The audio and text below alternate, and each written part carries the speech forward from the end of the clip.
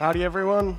I'm Dan McGrath. I'm the product manager for Cloud Datastore, and my co-presenter today is Will. Will is one of the software engineers on the team, so anytime I'm wrong, he can correct me because he actually writes the code. Yeah, like I go by they, not he, so Sorry. that's OK. Just talking about corrections. Yes. Perfect. Thanks, Will. All right, so today I'm going to talk to you about how you would go and write scalable applications on top of Cloud Datastore. I'm going to run through some of the information. I'll start off with a quick overview on Cloud Datastore, just tell you what it is, and then run through some of the common architectures we advise our customers on. From there, we'll talk a little bit about data models, and I'll go into some of the internals of the system and how we lay things out down in the storage layer and the implications of that, before we move on to just a quick touch on load testing and performance testing. But to kick it off, I wanted to give you some background on the types of tasks you spend time on traditionally when writing applications. Planning for the unknown is something that's always hard and full of guesses. One of the things that you'll be working on as you approach your launch date will be tasks like capacity planning and provisioning for your application and database software. How big do you need to make your VMs? How many nodes do you need to provision to handle your estimated traffic load? How much storage do you need? What about networking, connecting it all together? How do you provision that? There's a tenuous balance you would traditionally strike between making sure you have enough capacity available to handle that expected load and not having too much that you're wasting money on hardware that you're not going to use. There's also operational aspects you'll be working on as well. When you get to your launch day, how would you add more capacity if you end up being way larger than you're expecting? Or once you've launched and you start gaining traction and growing, how do you grow capacity in a more organic manner? The other part of this operational aspect is working out how you would roll out updates to the application as well as the database software itself without having downtime.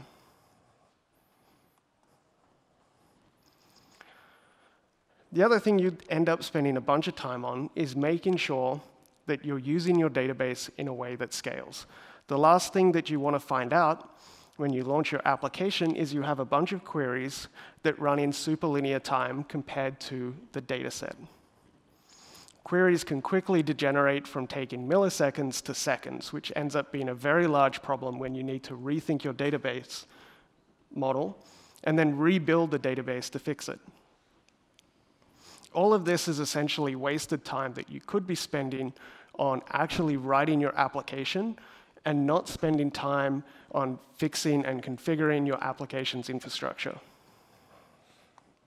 So I'm definitely not here to tell you I can solve all these problems, but hopefully I can give you some insight in how you could use Cloud Datastore and how you could architect on top of it to minimize most of these problems. So let's start off with a quick overview of what Cloud Datastore is. I know some people in this room may have not heard about it before. So within the Google Cloud Platform, we have a portfolio of managed database and storage solutions. As GCP's NoSQL database for user-facing data, you'd typically see Cloud Datastore used for mobile and web applications rather than, say, traditional corporate backend systems or something like Internet of Things device data. Now, there are always gray areas where multiple database and storage solutions will be right for your application.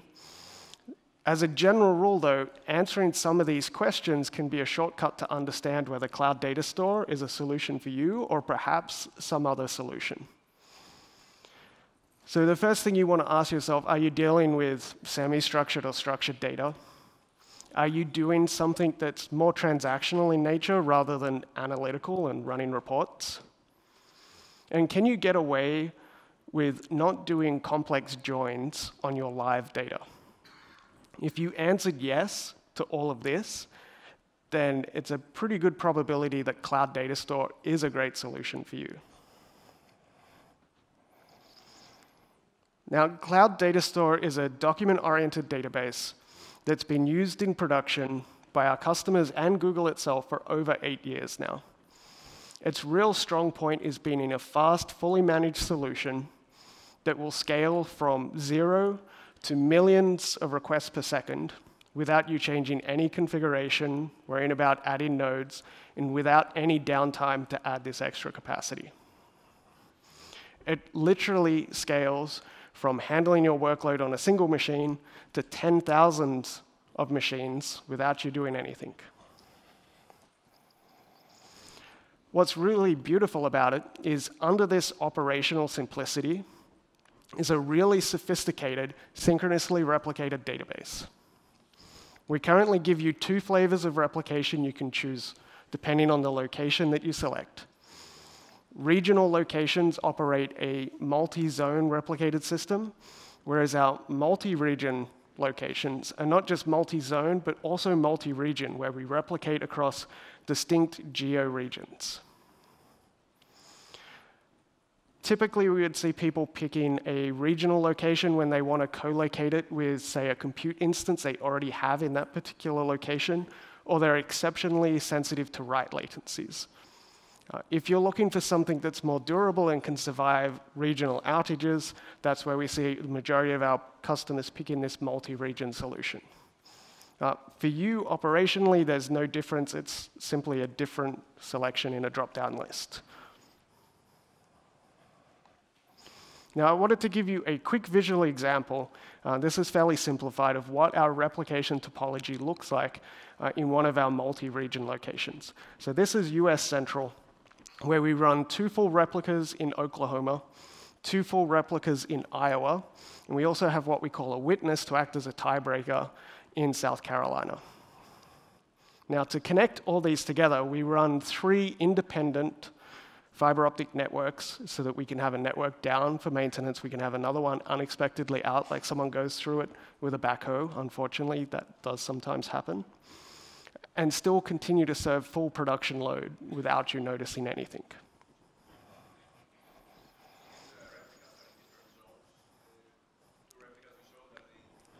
The question was, are the 2 replicas that I showed in each region in different zones? And the answer is essentially yes. The last point in this quick overview on Cloud Datastore that I wanted to give you is, before we jump down into some of the more technical aspects, is talking about the key integration points within the cloud platform. So obviously, you can connect to it from any of our compute services, whether it's App Engine or Container Engine. We allow you to do exports of your data into cloud storage buckets and import it back in. These same export formats can be imported into BigQuery as well. So if you want to do a daily dump of your data and then run SQL statements over it in a data warehouse solution, you can do that. The other one I really wanted to point out is the integration with Cloud Dataflow, or Apache Beam. This will allow you to do fan-outs of reads and write across the database in parallel, and is a really powerful way to integrate into the rest of the platform. With that quick overview out of the way, let's go and have a look at some common architectures that we see our customers using with Cloud Datastore. So to start off, I'm going to show an example here of a more traditional corporate system. Here, what we're seeing is a couple of compute VMs that connect into Cloud Datastore, each handling a different system. As an example, it could be a sign-in system and maybe a product catalog. What's really good about this for the sign-in system is that it's typically a spiky load. So most of the time, your database would be sitting there at 90% idle over the week, hardly being used except for a couple of peak times. In Cloud Datastore, we only charge you for the actual usage, the calls to the database itself, not for having capacity sit around. This is really handy because over the weekend, you're not paying for capacity you're not using.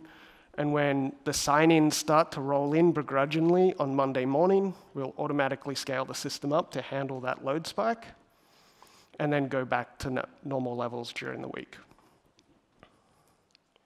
The other thing I'm just showing down the bottom, which I briefly mentioned before, is doing a daily export into cloud storage, which then gets imported into BigQuery so people can run daily reports over it. And then you can use standard SQL query languages to generate your reports that the business needs.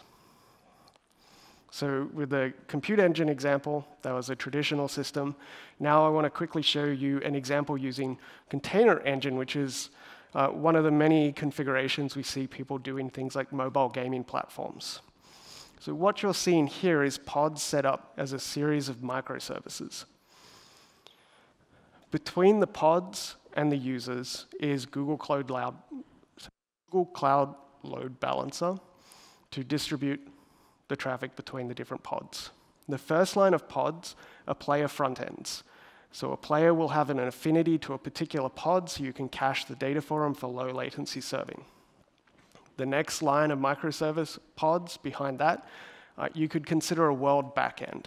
Now, these particular pods have an affinity to an area in the game world, a particular match, or a level that a player is playing. So once again, you can cache state that is local to that particular aspect of the game, so you can have low latency. What you then have is durably writing that state data down to Datastore, so you don't have to worry about the pods going down, and you can cycle new pods up to take care of everything.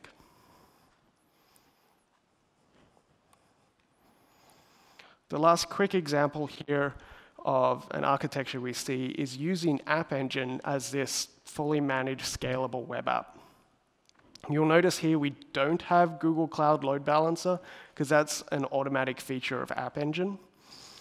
We're also using App Engine modules to have isolation between the different microservices so you can handle them independently.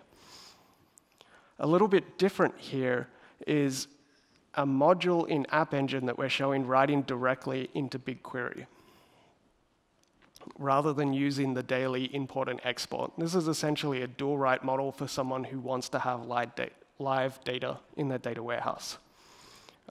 For bigger deployments, you'll typically see people put in Cloud PubSub in between the module and BigQuery so they can effectively handle large amounts of loads being streamed into various BigQuery tables. Okay, so let's go a little bit deeper now and start talking about how you would lay out your data in Cloud Datastore. First, a quick note on some of the basic building blocks you have available and some of the terminology that we use, because it's a little bit different than you'd normally see. In Cloud Datastore, you can think of what we call an entity as essentially a document or a table row. What we call a kind is sort of like a collection or a table, just a little bit more powerful. Now, there's a standard list of data types you can use, everything from integers to blobs. There's also slightly more complex types you can use, arrays or embedded entities, where embedded entities are essentially just a map. You can also control data locality using hierarchies, something that we call entity groups. Now, this particular feature, entity groups, has implications on consistency and write throughput, which we'll touch upon now. Strong consistency enables you to have multiple applications or people see a consistent view of a database in a particular time. This is really important in distributed databases for a variety of use cases. As an example, if you have a social network inside, you don't want to have a user delete post P, add friend F, and then have that friend see the post that they just deleted about their surprise party because of eventual consistency. So there's definitely a strong requirement for this in certain areas. There are also other areas where strong consistency isn't as needed. For example, if you're trying to do a population count across the US, if you're off by a couple of births, it doesn't really make a difference. What you might be looking for then instead is having an ability to have fast and scalable writes across a large data set. So eventual consistency can allow you to do that. A quick cheat to think about this as we go through a bit more of this presentation is to remember that Indexes in Cloud Datastore are eventually consistent, whereas directly reading the entity is always strongly consistent. The one difference here is if you use something we call ancestor queries that contain it to a single entity group, that also forces it to be strongly consistent. So how you lay out your data, how you query or read it, allows you to sort of tune and select the consistency versus the write throughput.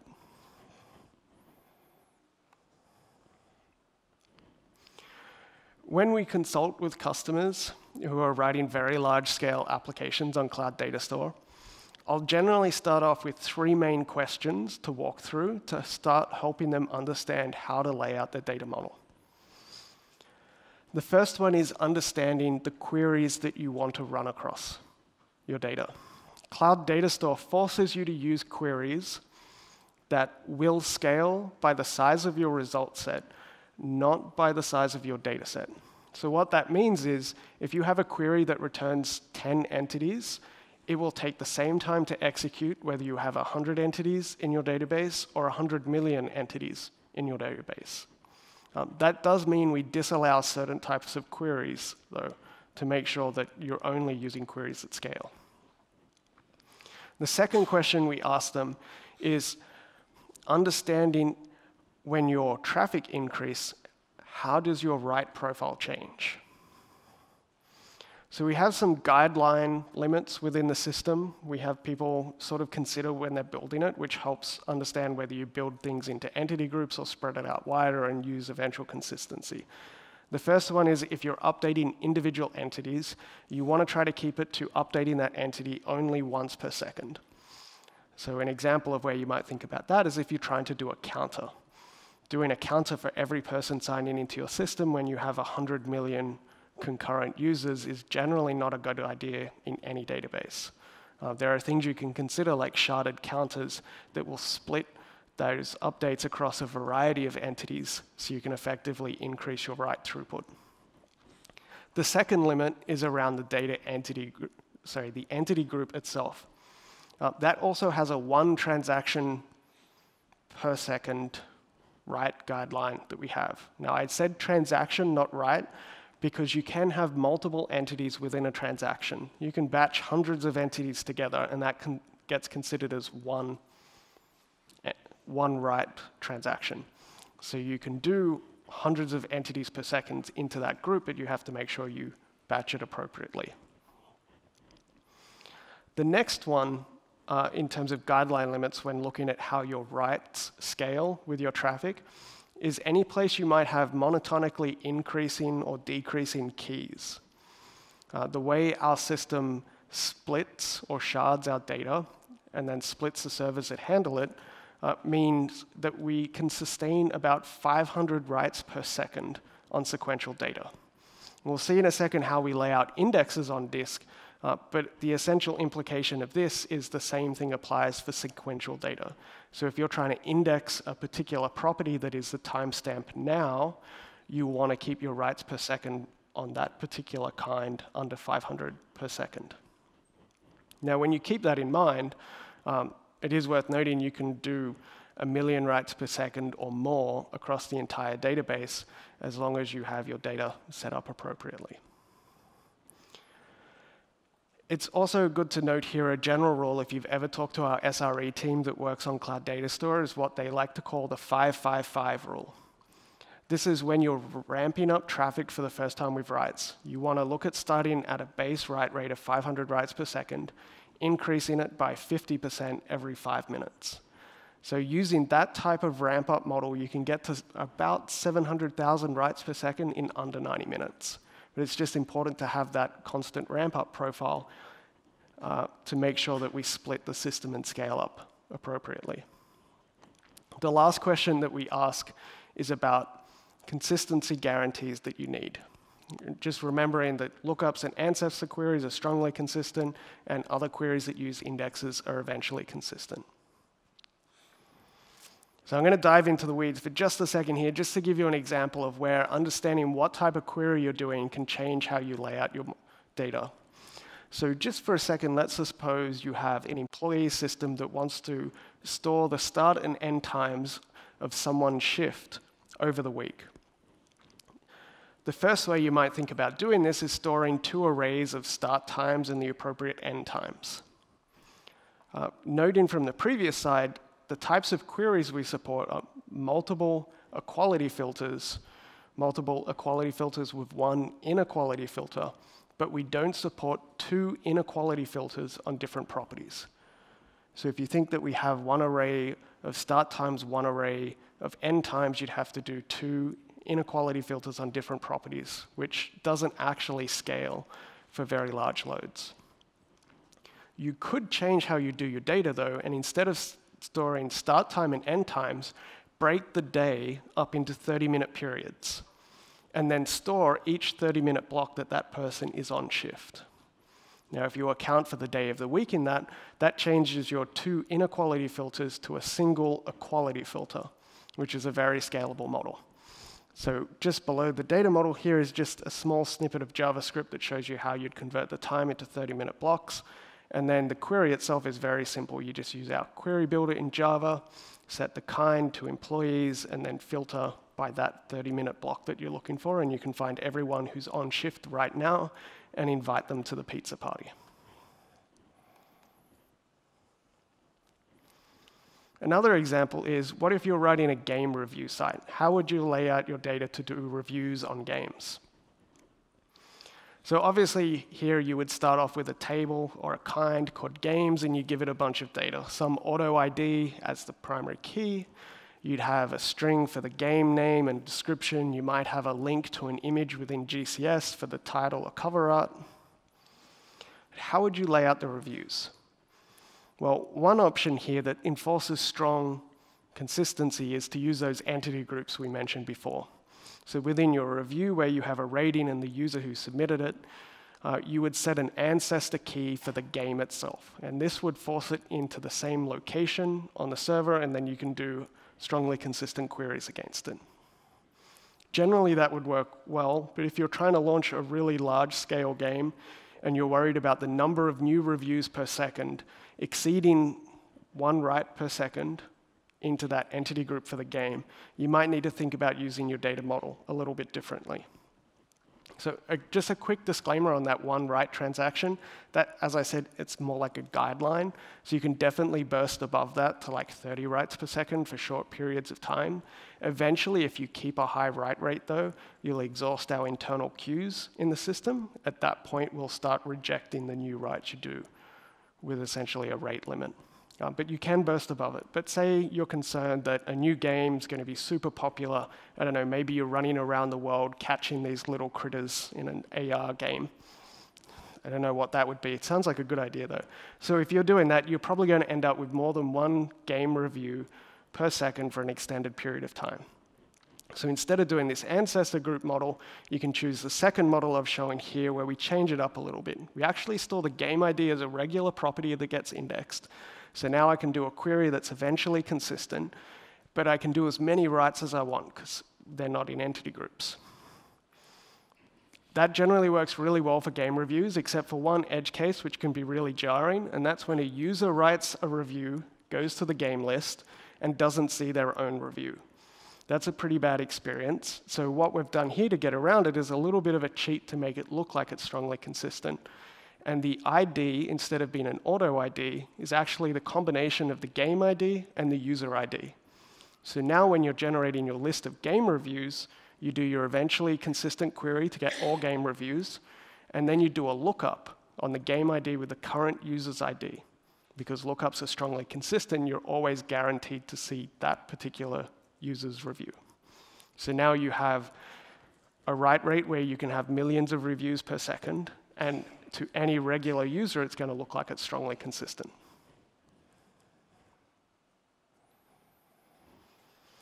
OK, now time to go a little bit deeper. I want to share out how this data that we just talked about would actually be laid out on Datastore, so you can understand what's happening under the hood. As you may or may not be aware, Cloud Datastore is built on top of Megastore and Bigtable. So if you want to read more about how some of the underlying infrastructure it works, we have research papers you can go read if you're interested in that sort of thing. Megastore and Bigtable are the two technologies we build on top of, and we add a bunch of functionality on top of that. So to start with here, we have sort of a primary table called entities where we store all the entities that you're writing into the database. That's generally structured where the key you provide is combined with your project ID, the namespace, the kind, all gets combined together as primary key.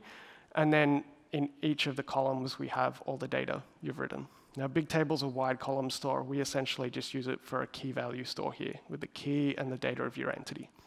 And we also have a kind index, so we can query by that. Any of your secondary indexes, so anytime you index an individual property, we also write them out into their own column families. And the way we do that is we take the data of the property you're indexing and make that the key, combined with things like your project ID. And then the data, the value, is the key of the entity we're looking for. We also, for built-in properties, these secondary indexes, we index them by both ascending and descending order. So the thing to keep in mind there is anytime you turn on an index for a property, that's two index entries, one for ascending, one for descending. So moving on to the little more complex feature here where we have composite indexes. This is essentially where you say, I want to query using multiple properties within the data model. So you tell us to create a composite index of those particular properties. As you might have guessed from the previous one, the way we do that is we essentially just combine the two property values together and then have the value as the key as well. Now this one here, you have to tell us the sort order because we will do it ascending and descending for each property. And depending on the way you want to query it or the sort order that you use, we'll need to have a different index built for that. And then the third one here with my very bad illustration skills, you would see in property C, I've tried to indicate that there's essentially an array there. We have three different values that we're storing in an array. When we create an index for an array, we explode it out and we create an index entry for every array value. This is something you need to keep in mind if you try to do a composite index on multiple properties that are indexes, because you're going to have the cardinal property and it's going to explode. Two arrays of three properties is now 9 index values. So you can very quickly end up with a large amount of indexes we're writing. This is important when you're doing any query that's eventually consistent. So as I mentioned before, queries are eventually consistent. Sorry, indexes are eventually consistent. And the amount of explosion of indexes you have per entity is going to affect how many milliseconds it takes us in the average case to bring that back to a strongly consistent state. Now, I'm going to jump back to that entity table I mentioned before and just quickly highlight how we split up or shard the data to be served. Much like Bigtable, we essentially use horizontal row splitting to work out which server handles which range of data. So we'll do a horizontal range handled by a single server. As the load increases on any one of these servers that we call tablets, we'll essentially split that horizontal range in two and then have one server handle the left-hand side and another server handle the right-hand side. This goes back to what I talked about with the sequential data, the monotonically increasing and decreasing keys. So when you think about how we split the data, if you're sequentially adding data to the end of a table, when we split, we're going to have one server handle all the same amount of load, and the other server is going to handle no load. So that's why we don't generally like indexing sequential data. There is another case here, and that's when we're talking about a single key. So if you're trying to do a lot to a single key, it's very hard to shard a single key. In fact, I think it's impossible. Yes. Alas. Generally, that will lead to a quite sensible question that people ask next. What about low cardinality data? I have a property that's just true or false. Does that mean you can't scale by that data? Well, under the covers, we have a nifty little trick that we call a scatter key, which is a 2-byte randomized value that we append to every value that we write, whether it's the primary key of your entity itself or the index data. What that means is every time we write data, if it's low cardinality, we will randomly distribute it so that we can adequately split on that data. That doesn't work for monotonically increasing or decreasing data because a random value at the end is always at the end, so it doesn't help us. And so with that, I'm going to move on to load testing, which is probably an important thing. Even though we're a fully managed solution, we'll automatically scale up and down for you. There are a lot of gotchas that when you're running at low scale, you may not realize you've inadvertently done. Sequential data is one of those examples. So when you're doing load testing, you're really looking for a couple of things here. And the key one here is hotspotting. So that's the example where we're talking about we can't split in the correct way to handle your data. And we'll have a particular row that may be hot. That has brought down applications before where they're trying to do 100,000 reads from a single row. And unfortunately, a single server struggles to serve that. One thing to think about when you're talking about load testing is very different from the traditional on-prem problems you would have. So generally, when you're trying to do very large load tests with on-prem, you need to order hardware for it. And that can be very hard to justify spending enough hardware to bring your application to the point where it breaks. And you can understand where the stress points are in that application. When you're running in most of the cloud models, this can actually be very effective because you only pay for the resources when you're using it. With something like GCE, 10 minutes minimum for the VM, and then you pay by the minute. The moment you finish using it, you don't need to do it. So we've had customers on Cloud Datastore who, with our guidance, because they're running at such large scales, will sit down and for an hour, they will do a 1 million requests per second load test, a 2 million requests per second load test, a 3 million requests per second load test, and then they find a failure point in their algorithm where an n-squared algorithm finally hits them. It's not just Datastore you're looking at when you're doing load and performance testing as well. I specifically say performance because latency can have really odd effects when you're talking about applications at scale. And this is sort of cascading failure that you'll typically see in large applications, where when you put a certain area of the system under load, it keeps up but at higher latency. Something that took 10 milliseconds now takes 100, 200 milliseconds, and that causes the next part of the system to back up, which then adds load onto the next section. An example here would be if you're using PubSub to batch large amounts of writes together into an entity group. Generally, this is going along, and it's only writing 10 to 20 entities per second into an entity group. If the system slows down in being able to pull all these entities out, batch them together, and write them into the system, you might start seeing the batch size increase. So you're going from 10 to 20 entities per second being batched together to 100, 200 entities being written in a single batch. And we will keep up with that. At some point, you will get to the area where we have a 10 megabyte transaction limit. So all of a sudden, your application's going along, you don't see anything wrong, and then bam, you hit a 10 megabyte per transaction limit, and your writes to Datastore stop. Now, it's not because any particular area wasn't keeping up, but this cascading effect that ended up with larger batches until it got to that critical point. So that's why whenever you're trying to launch something that's large and you haven't done it before, it's really important to stress the system beyond what you think the max is going to be. And then you can find these particular stress points and fix them before you're live in production, because that's definitely a more stressful time. Just a little bit. So with that, I'm going to hand off to Will, who will take you through a fun little demo. Hi, everyone. Thanks, Dan, for that really awesome exploration of Datastore internals. So don't get your hopes up. This is actually a really simple game, but what's a workshop about building scalable apps if it doesn't, actually include some sort of scalable app, right? So we have a small example for you. It's rock, paper, scissors. You all so excited. So this is especially, I don't know if you saw me off to the side earlier, finishing up the last bit of JavaScript, which I haven't written in a very long time. This is more of a concept than something we've actually built out. But these components you can find in real-life systems. One of the nice things about building on top of App Engine, building on top of Datastore, and in fact on GCP in general, is that these underlying components scale by default. Right? They encourage scalable patterns of application development.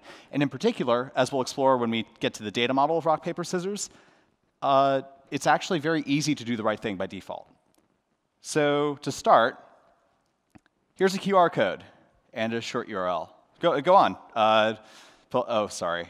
If you want to, that is.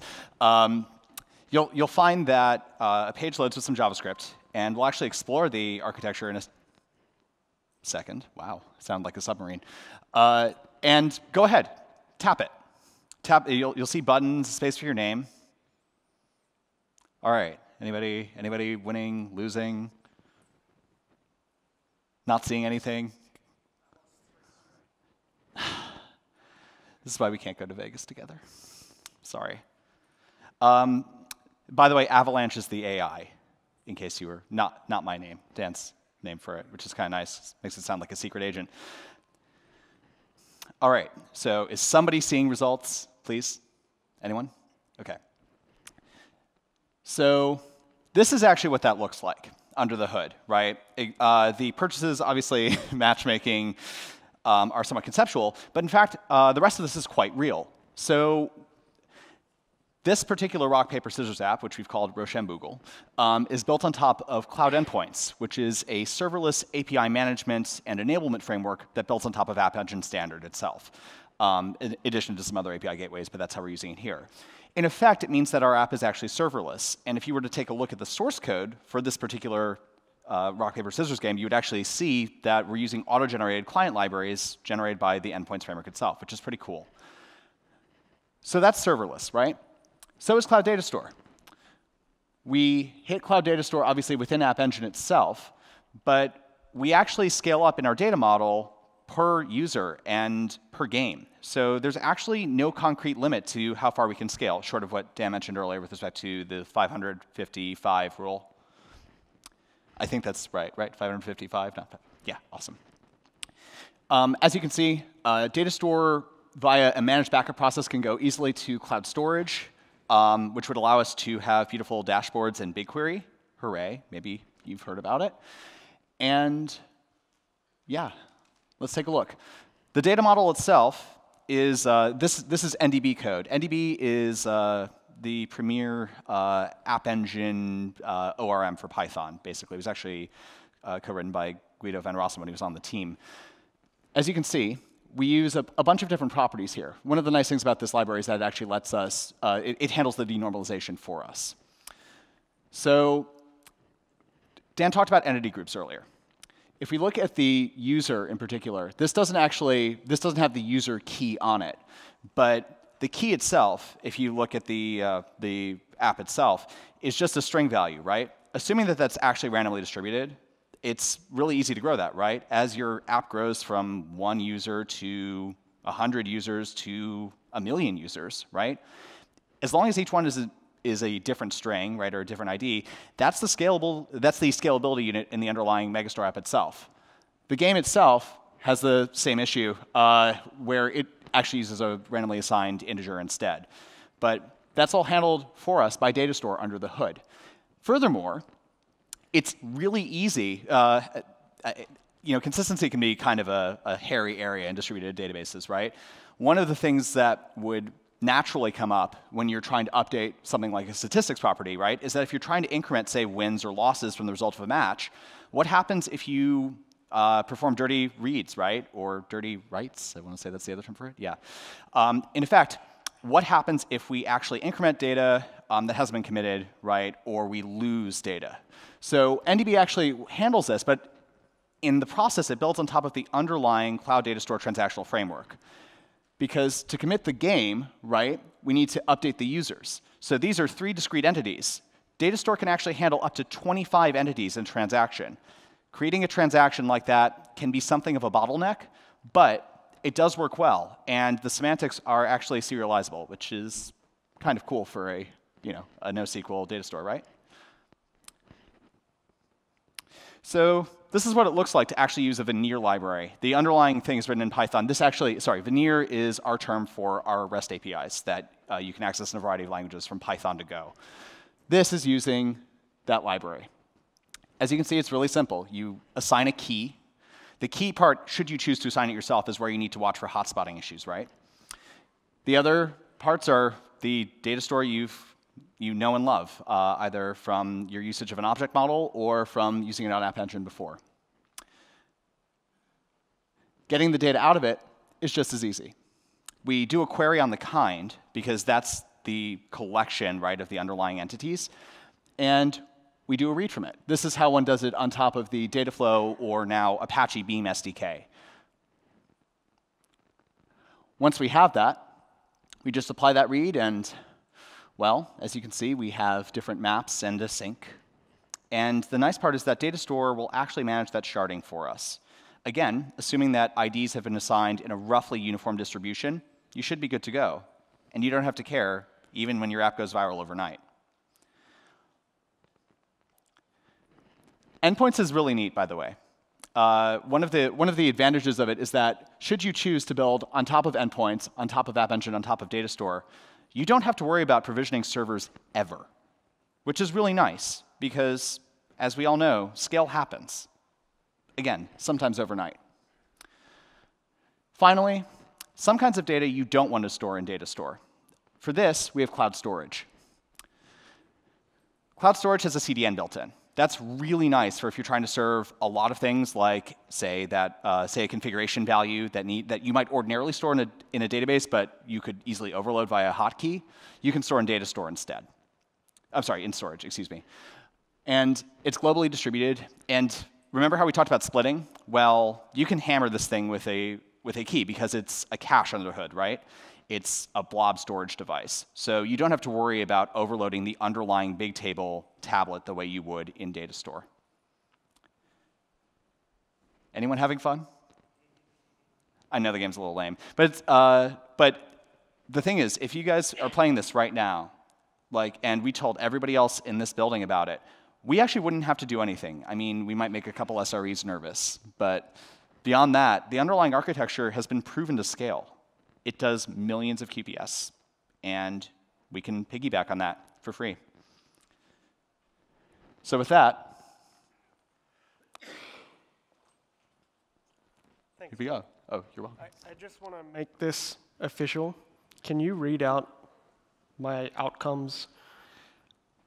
Draw, draw, draw, draw, lose. I'm really not good at this game. Yeah, that Vegas thing again. OK, so we already mentioned, just wanted to put the link back up there again. Once again, very simplistic demo, but we just wanted to give you an example. If this here just happens to get as popular as Pokemon Go, we can still be on this stage and not have to do anything. It will, the infrastructure will do it itself. If an entire region goes down, we still don't need to do anything because it's multi-region replication configuration. So if you haven't looked into it before, go to the website, cloud.google.com/datastore, read up, play with it. We have a free tier within Cloud Datastore, so you can do 50,000 reads per day, 20,000 writes, 20,000 deletes, and a gigabyte of storage without having to pay anything. So it's a really good way to just play around and get used to it. You can look on GitHub for some of those client libraries that we mentioned before. It's built on top of our RESTful API and our gRPC API. So you just do Google Cloud Java, Google Cloud Python. Look for that on GitHub, and you'll get the appropriate language. We do Python, Java, Go, Node.js, Ruby, C#, and I think we have PHP now as well. We're also on Stack Overflow. You'll see myself, Will, and a bunch of other people. We'll jump on there and answer questions. And you can also hit us up on Twitter with Cloud Datastore. We occasionally have people reach out to us on there as well.